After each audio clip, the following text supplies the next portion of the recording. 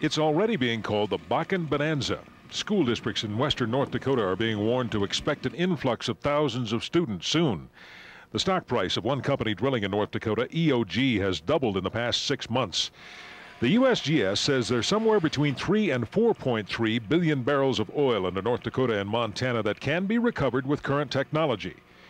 Industry analysts say there's even more oil contained in the Bakken Formation that can be recovered later as technology improves, but that's for the distant future.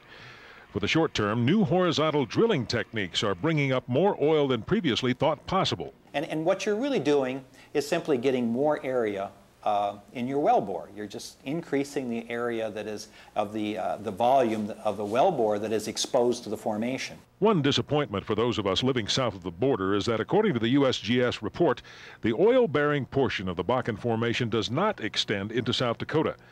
This blue line on this map, published as part of the report, shows the extent of the Bakken, according to the USGS.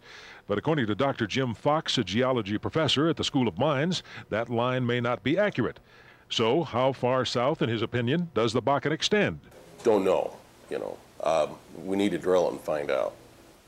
We don't exactly know the boundary, and it may extend a little ways into South Dakota.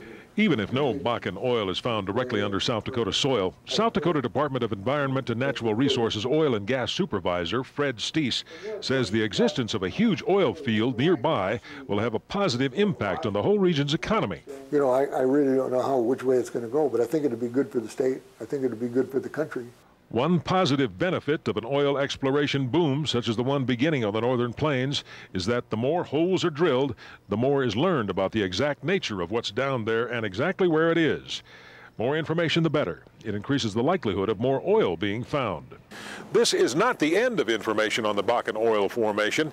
A new report is due April 28th from the state of North Dakota on the same subject. Al Van Zee, Black Hills, Fox News.